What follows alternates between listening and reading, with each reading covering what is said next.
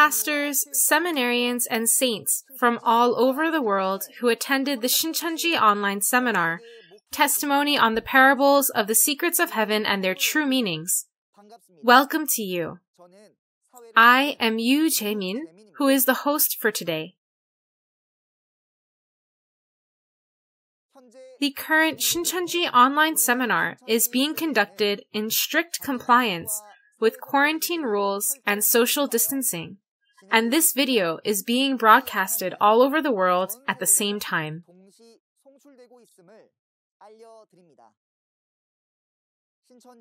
Through this online seminar, Shincheonji Church of Jesus is testifying the word of revelation that all believers of God and Jesus must know so that it can be clearly understood by anyone, regardless of age or gender.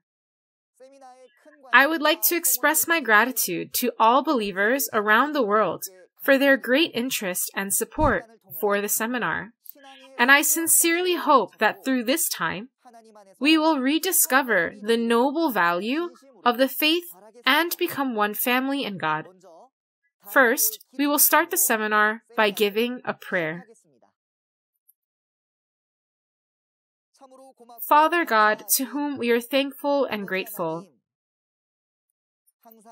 we give you thanks for always providing us with life like the light, rain, and air from heaven. In particular, thank you for allowing the Shincheonji online seminar, Testimony on the Parables of the Secrets of Heaven and Their True Meanings, and giving the word of truth to all families of faith in the world. Please provide grace and truth to the instructor who delivers the word of truth at this time, and give each person who receives this message an eye to see, an ear to hear, and a heart to understand, so that it will be a time for them to achieve the faith full of blessings and reach the hope of heaven. We believe that you will be in control from the beginning to the end. And I pray in the name of Jesus, who is full of love. Amen. Yes, today the word will be delivered with the title Introductory Lesson 24, The Process of the Growth to be Born Again and the Faith of Perseverance. This concludes the introductory course, Testimony on the Parables of the Secrets of Heaven and Their True Meanings. Through the lecture, we want to revisit what is the purpose of our faith, and to correctly understand what is necessary to fulfill the purpose of faith through the Bible.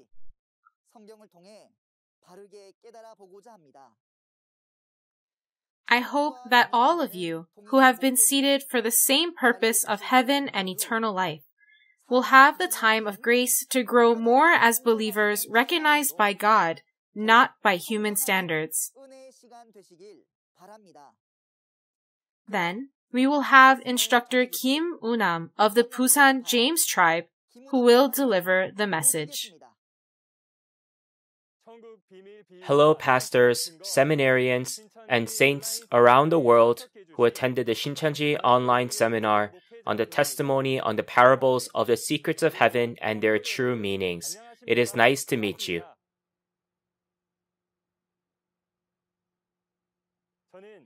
I am Kim Woo-nam, a center instructor taught by the leader of the Busan James tribe out of the 12 tribes of Shincheonji.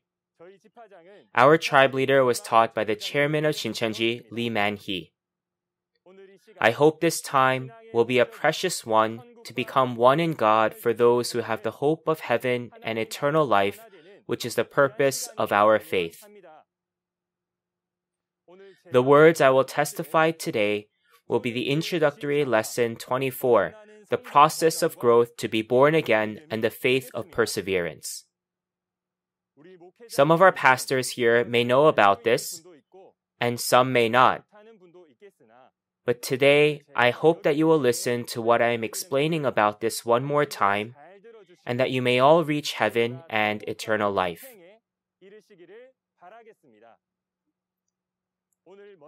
First, let's read the reference verse for today. Let's read Jeremiah chapter 1, verses 9 through 10. Then the Lord reached out his hand and touched my mouth and said to me, "Now I have put my words in your mouth. See, today I appoint you over nations and kingdoms, to uproot and tear down, to destroy and overthrow, to build and to plant." Yes, you've read well. The verses are from approximately 2,600 years ago, when God chose the prophet Jeremiah and put the word of God in his mouth. And we see God gave the prophet Jeremiah the mission to uproot, tear down, destroy, overthrow, to build, and to plant.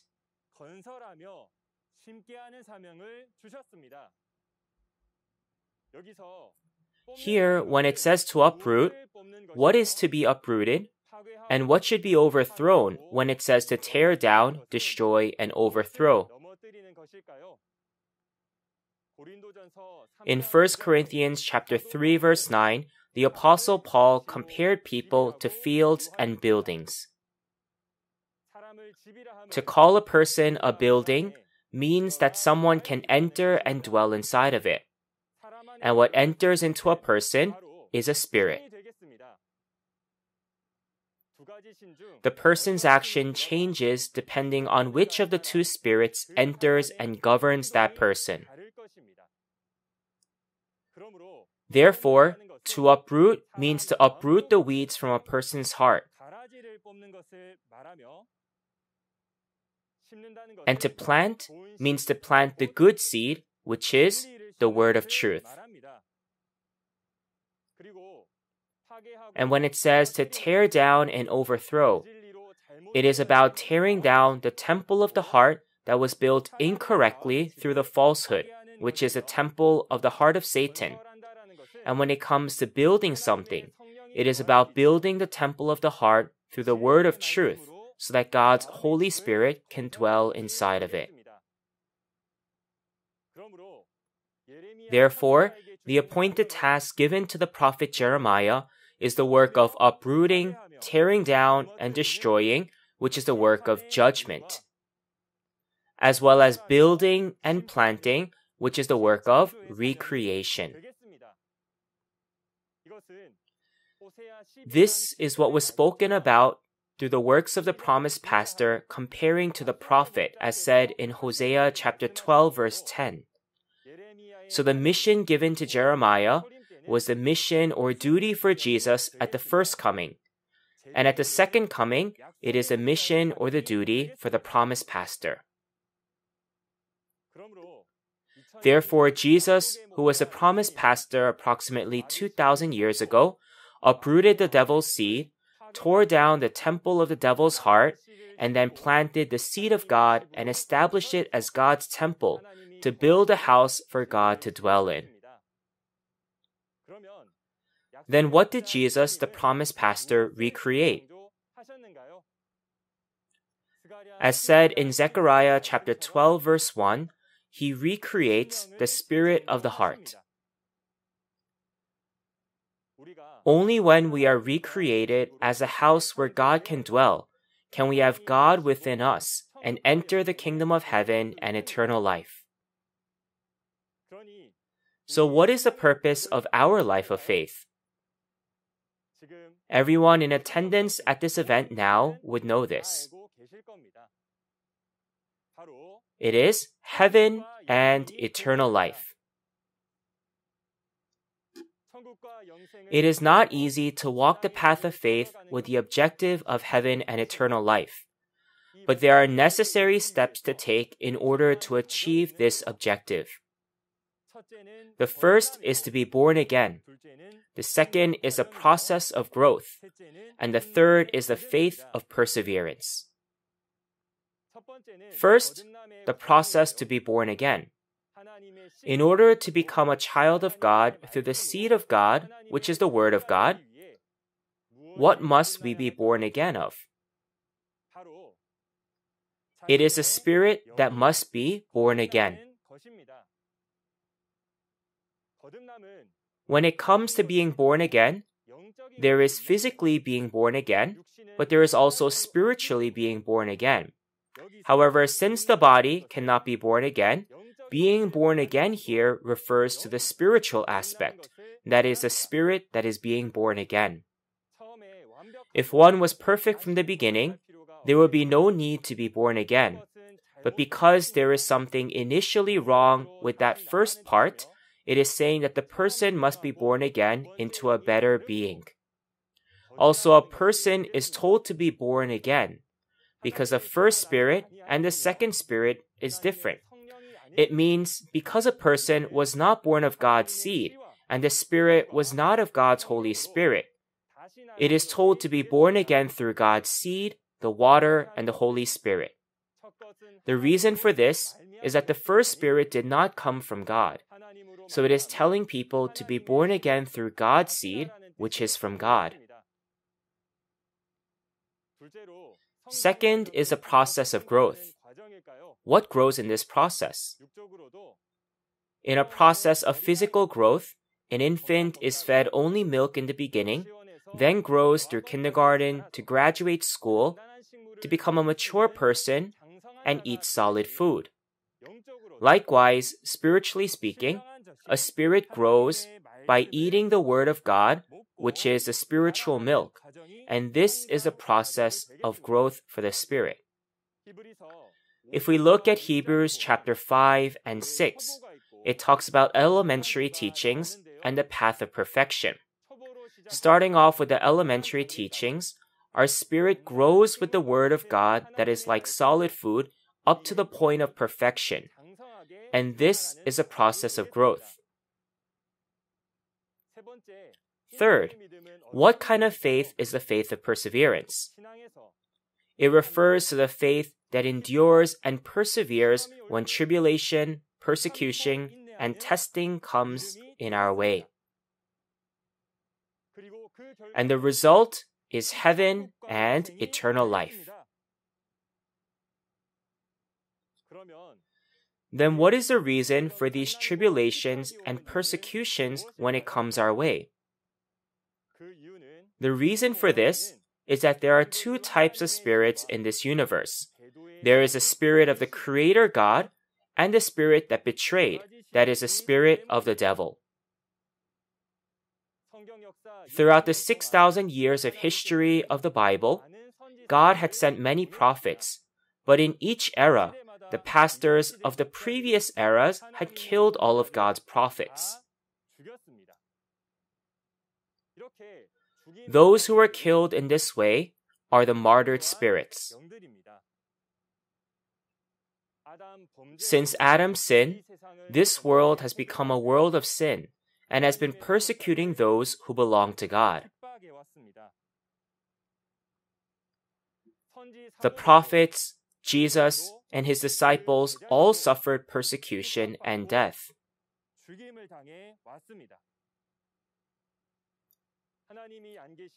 This world, where God is not together with, had become the world of the devil and had continued in this way for 6,000 years until today. However, now is a time of the fulfillment of Revelation. From this point on, it is the era of God's reign, and God's new kingdom and new people are created. Now the world of sin ends, and the world of righteousness begins. Therefore, when you overcome with the faith of perseverance, you will inherit all the blessings that are promised in the Bible. I sincerely hope that through today's word, that all of you will be born again and grow into the word and be victorious through the faith of perseverance.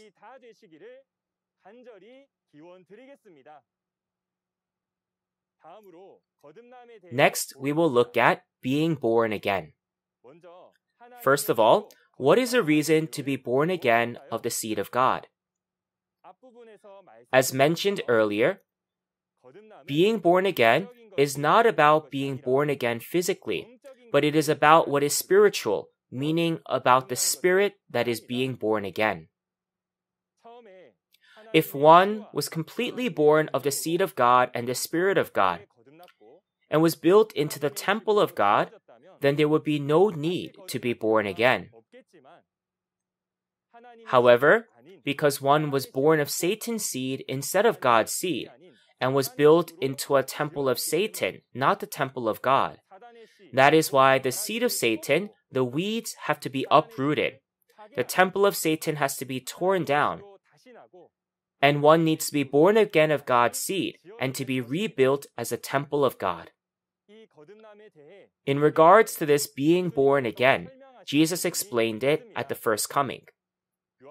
Let's read John chapter 3, verses 3 through 6.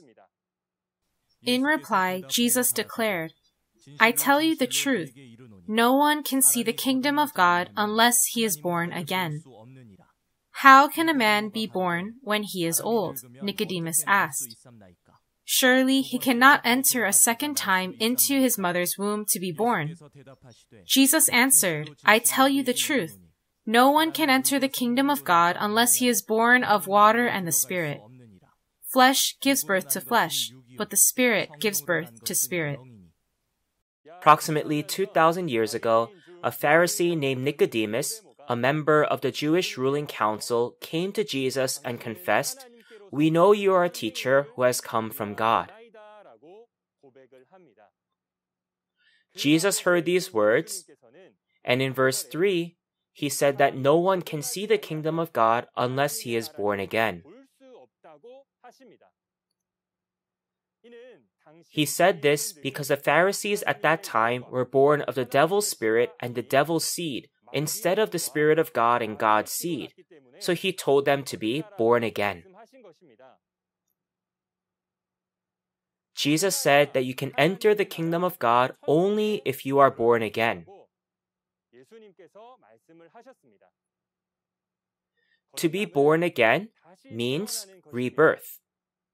So Nicodemus asked Jesus, How can a man be born again when he is old? Surely he cannot enter a second time into his mother's womb to be born. Everyone, can a person be born and then enter the mother's womb and be reborn? We all know very well that the answer is no. Then, how can we be born again? Let's read the words of 1 Peter chapter 1, verse 23. For you have been born again, not of perishable seed, but of imperishable, through the living and enduring Word of God.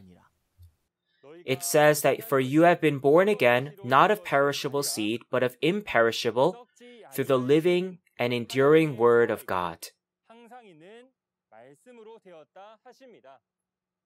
Yes, he said to be born again through the seed of God's Word. In Luke chapter 8, verse 11, it is said that the seed is the Word of God. So you can enter the kingdom of heaven only if you are born again through the Word of God.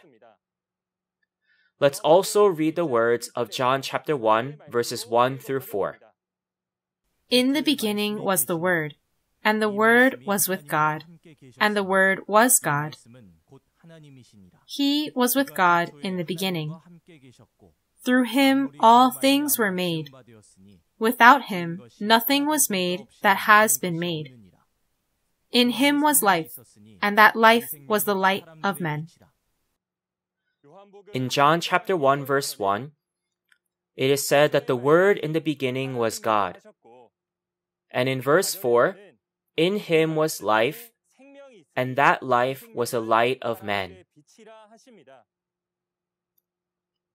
Furthermore, in 1 John chapter 1, verses 1 to 2, it says, That which was from the beginning, which we have heard, which we have seen with our eyes, which we have looked at, and our hands have touched. This we proclaim concerning the word of life. The life appeared. Therefore, the Word in the beginning is Jesus. Since God is the Word and Jesus is also the Word, one must be born again through the seed of the Word of God and Jesus. Once again, when it comes to being born again, it means a spirit is born again through the Word of God. And the purpose to be born again through the Word of God is to become a child of God and inherit the kingdom of heaven and eternal life.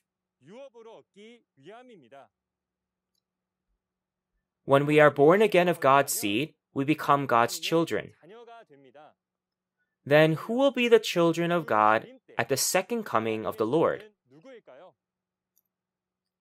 I believe that you have already understood it well through the introductory lesson 4, the figurative seed, field, tree, and bird.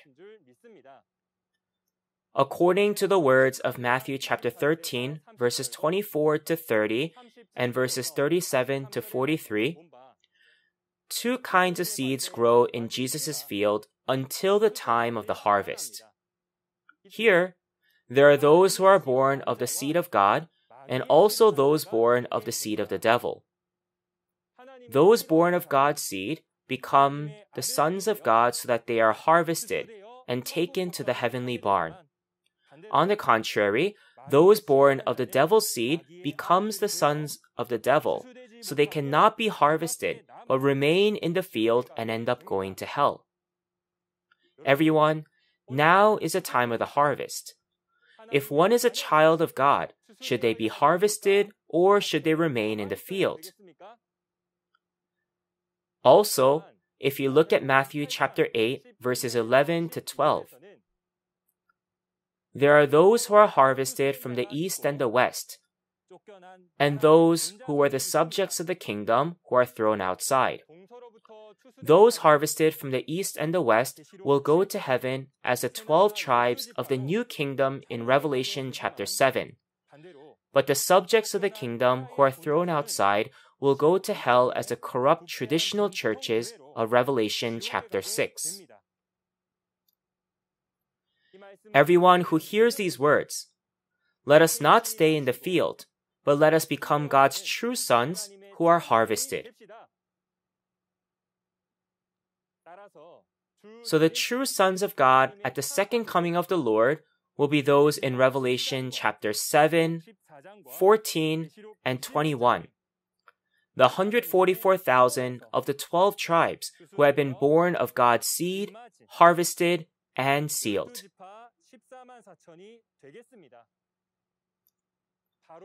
These are the sons of God whom the creation has been in eager expectation for to be revealed, as said in Romans chapter 8, verse 19. Everyone who hears this message, let us become God's children through being born again of God's seed, by being harvested and sealed, and by belonging to the 12 tribes. Next, I will explain about the process of growth. The process of growth is a process in which our inner person grows by spiritually eating the Word of God, just as a child grows by eating food in order to become a mature person.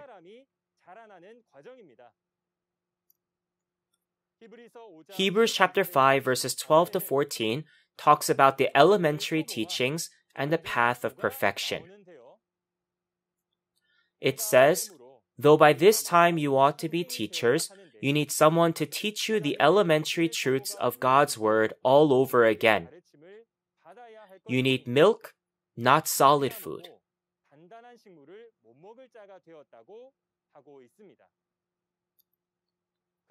Therefore, we should not just eat the milk-like elementary words as an infant does, but in order to become mature, we should eat the solid food,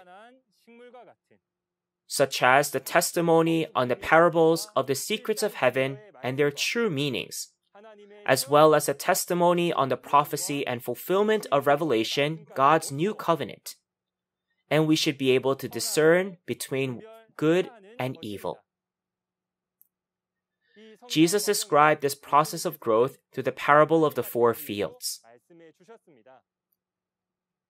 As we see in Matthew chapter 13, verses 1 through 9, when the seed of the word is sown, there will be a path, a rocky, a thorny field, and also a good soil as well. Jesus explains the four fields in this way. First, those along the path, which is where the birds come and eat it up, are the ones who hear. And then when the devil comes and takes away the word from their hearts, so that they may not believe and be saved, it is the words that are taken away by the devil. Next is a rocky field, where it withers after the sun comes up. They are the ones who receive the word with joy when they hear it, but because they have no root, they believe for a while, and in the time of testing they fall away, meaning that they are those who lose in the testing due to the word. Next is a thorny field. The seed that fell among thorns, it stands for those who hear, but as they go on their way, they are choked by life's worries, riches, and pleasures, and they do not mature.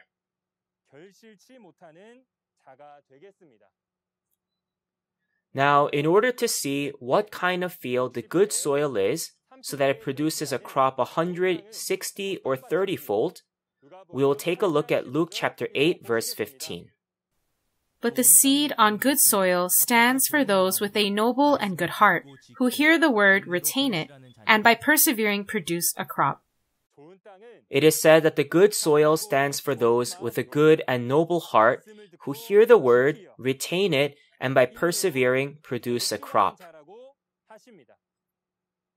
I hope that all of you who are listening to this word now have the seed of the word planted in your hearts, grow, and produce crops as the good soil, so that we will be able to enter the kingdom of heaven and have eternal life. As you've seen so far, you can reach heaven through the process of growth to be born again. Then what is the most necessary in the process of growth to be born again? It is the faith of perseverance. It is the faith of perseverance that allows us to endure when tribulation, persecution, and trials of all kinds come in our faith. Jesus had said in Luke chapter 18, verse 8, "When the Son of Man comes, will he find faith on the earth?" Therefore, we can see that there will not be many people who have true faith, and that is a reality of the faith of the believers at the second coming according to the words of Jesus. Today, the time of the Lord's second coming is much more important for us, and the Bible prophesies that there will be trials and persecution today as well. So now, let me share what they are going to be like.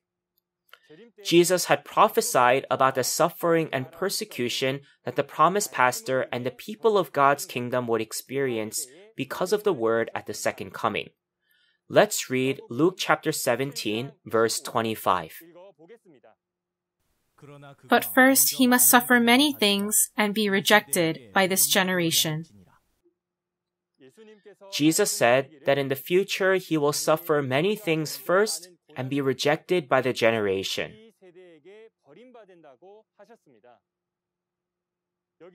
Here, this he does not refer to Jesus, but refers to the promised pastor at the second coming.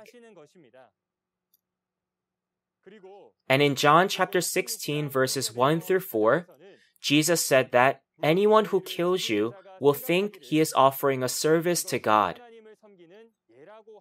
This means that the people of the kingdom of God will be put to death.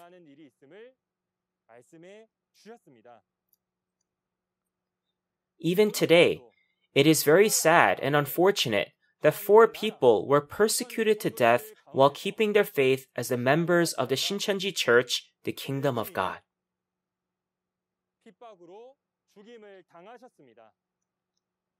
In 1 John chapter 3, verse 15, it says that hating a brother is also murder. hating within the religious world is persecution. In other words, if you cause religious hatred and persecute people because they have different denominations and different doctrines, it is a spiritual murder in God's eyes. Such persecution and hatred kill a person's spirit as well as faith, and even lead to physical murder as well.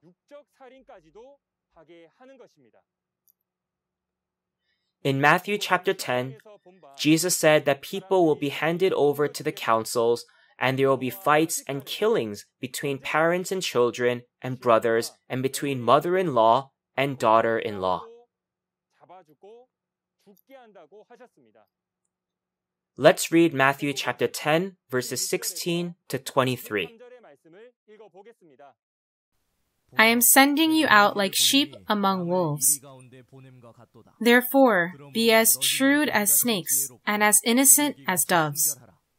Be on your guard against men. They will hand you over to the local councils and flog you in their synagogues. On my account, you will be brought before governors and kings, as witnesses to them and to the Gentiles.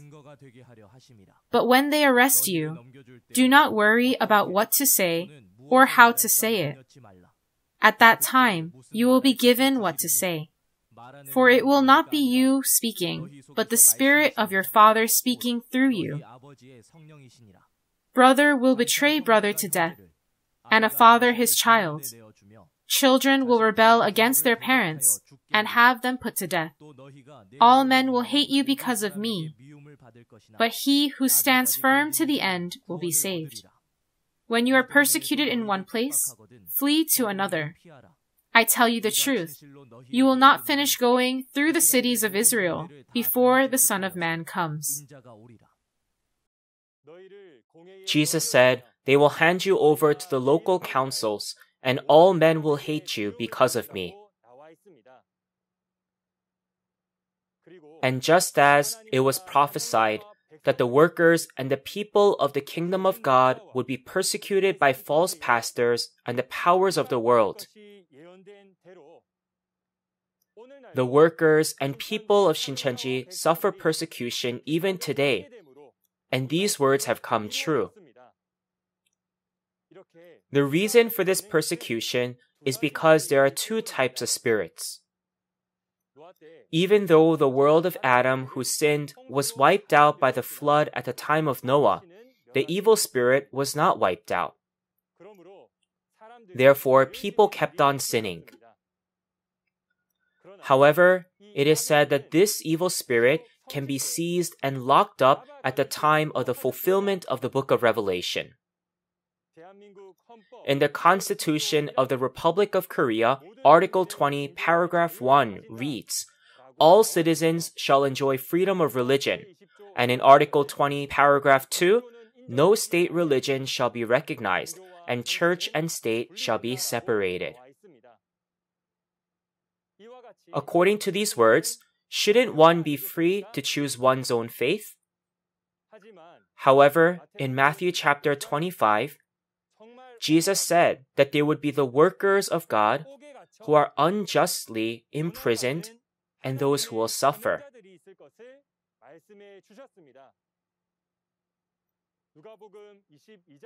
In Luke chapter 22, Jesus promised his disciples, saying,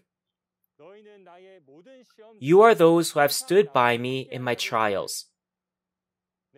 And I confer on you a kingdom, just as my Father conferred one on me, so that you may judge the 12 tribes of Israel.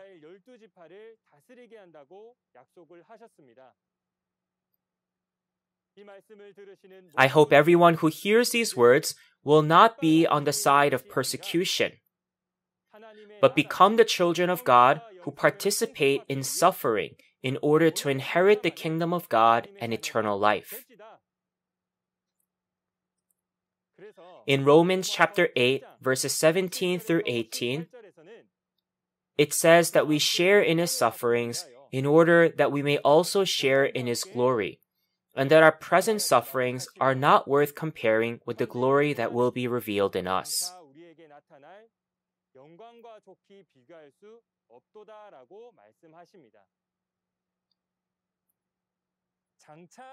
It says that we should share in the suffering as the children of God because the glory we will receive in the future is much greater. The faith of perseverance is what makes it possible to be able to endure these hardships, the trials, and the persecution. Next, let's read Hebrews chapter 10, verse 36. You need to persevere so that when you have done the will of God, you will receive what He has promised. He is saying that perseverance is necessary to receive God's promise. Therefore, I earnestly hope that everyone is victorious through the faith of perseverance. Now, let me tell you today's conclusion. The objective of the life of faith is heaven and eternal life.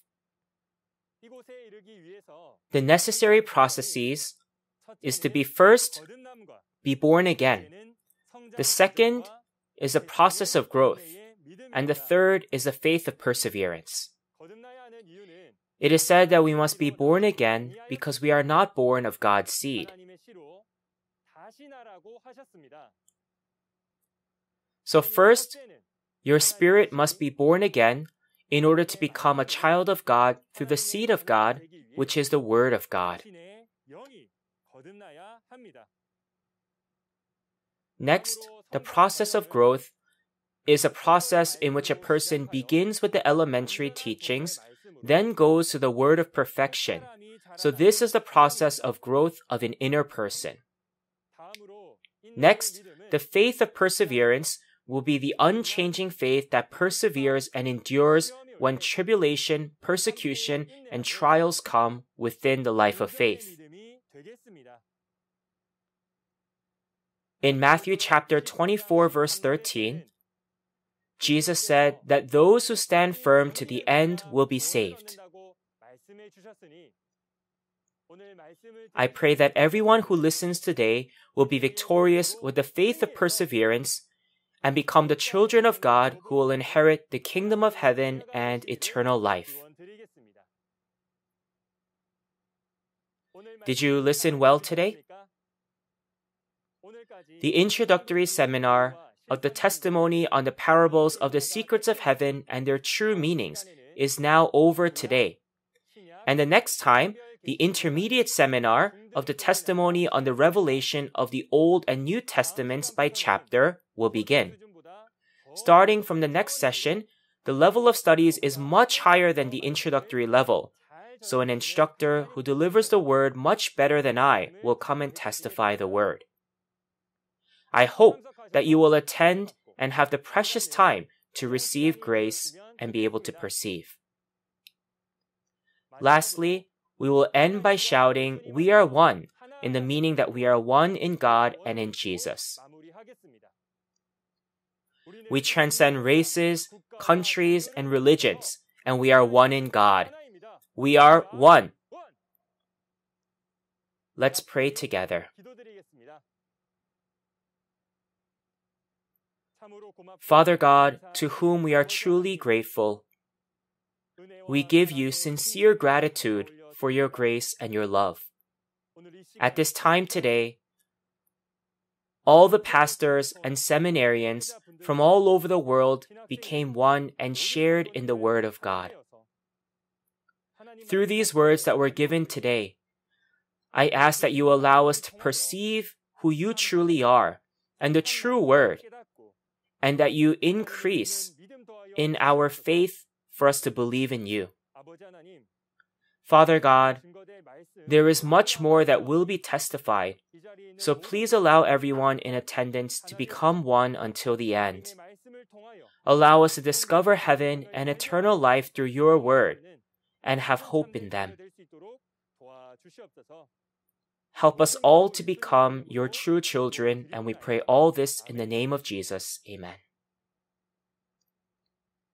Thank you very much for listening until the end. Let's make a clear distinction. let us make a clear distinction between the children of God and the children of the devil. In order to not add or take away from the book of Revelation, shouldn't you listen from the person who saw the prophecy of the entire book of Revelation and the fulfilled reality, check and believe? If you don't know, shouldn't you ask someone who knows? Where? The temple of the tabernacle of testimony, from here, because I have seen everything. So shouldn't you go here, ask, check, and believe? Yes, I would like to thank all of you who have consistently attended the seminar with much interest and love from all over the world from January until now.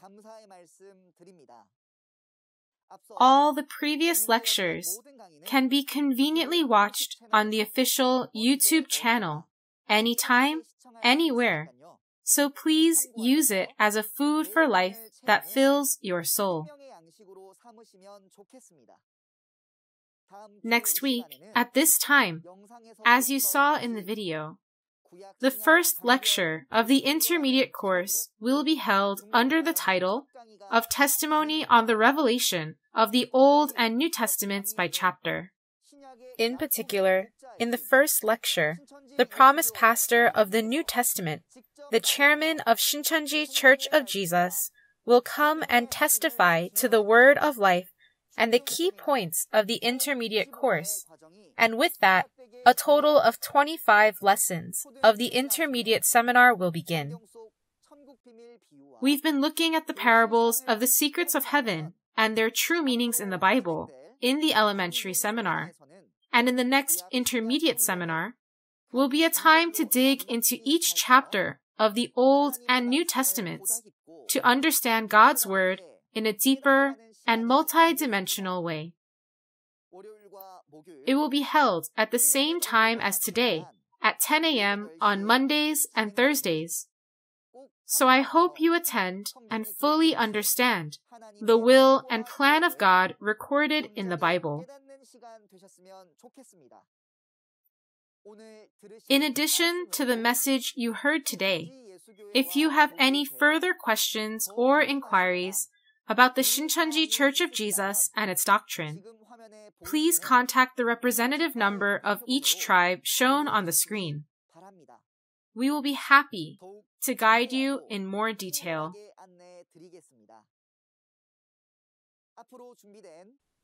We pray that all the saints will be filled with God's grace through the time prepared in the future. And lastly, we will close the Shincheonji online seminar with the prayer the Lord gave us. Let us all pray together. Our Father, who art in heaven, hallowed be your name.